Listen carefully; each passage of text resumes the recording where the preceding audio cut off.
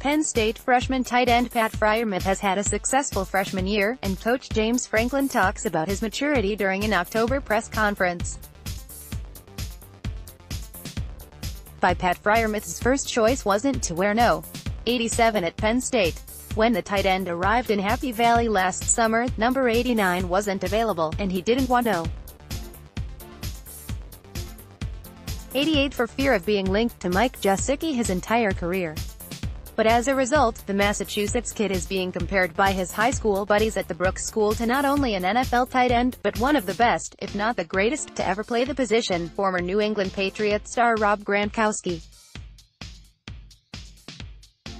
When I ended up with no.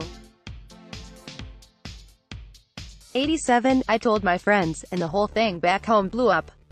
Freiermuth said during a Tuesday conference call, his first time speaking with reporters after completing Penn State's freshman media training. Obviously I want to be my own individual and play my own game. But if I were to be compared to someone, I wouldn't be mad that it's Gronk, added Brook School Dean of Students Willie Waters. The Gronk comparison around here is common. We have nothing like him. And personality-wise, he's not all that different. But he's got a long way to go to be the best tight end ever in the NFL. Still, after a breakout freshman campaign, Freiermuth's future is bright, almost Gronk-level bright. In 2018, Freiermuth's 8 touchdown catches led the team and ranked second in college football among tight ends, behind only Texas A. The 6'5" target found the end zone more times than Iowa's Noah Fant and T.J. Hawkinson, both of whom are likely first-round picks in the 2019 NFL Draft. He was selected to freshman All-America teams by ESPN, USA Today, The Athletic and 247 Sports and landed on Sports Illustrated's All-Bowl team after catching the only tight end touchdown of the postseason against Kentucky in Orlando. Oddly enough, Gronkowski posted a similar freshman stat line at Arizona. He recorded 2 more catches, 28-26, 157 more yards, 525-368, and 2 fewer touchdowns in 2007. Like Freiermuth, Gronkowski was a freshman All-American and an honorable mention All-Conference pick. And as a sophomore, Gronk increased his production in all 3 categories. Freiermuth is striving to do the same in 2019. The rising sophomore utilized winter workouts, adding to his already imposing frame. He now stands at 262 pounds, 2 pounds heavier than Gronkowski was as a sophomore in 2008. From a mental standpoint, the Nittany Lion said he's studied coverages and understands how to run cleaner at the top of his routes. I think he can only get better after working super hard this offseason, Penn State safety Garrett Taylor said.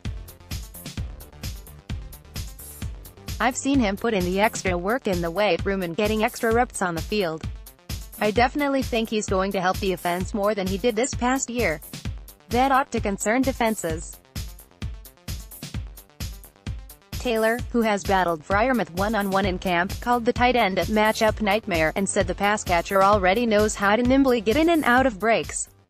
Any improvement in that category is a bonus. And so, too, will be the added experience of playing another year. Entering his freshman campaign, Freiermuth didn't know he'd start. It was understood that he'd challenge John Holland, Nick Bowers and Danny Dalton for time. But that was really the only guarantee. In Freiermuth's words, I just wanted to make an impact.